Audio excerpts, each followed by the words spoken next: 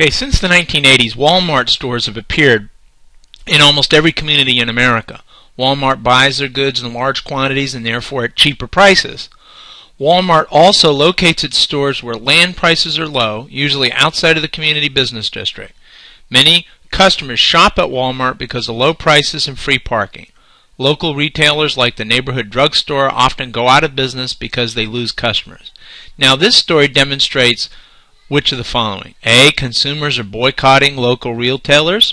Well, that doesn't really make any sense. They're probably not buying there because the local retailers are more expensive or are not offering choice. B. Walmart engages in illegal acts of monopolization.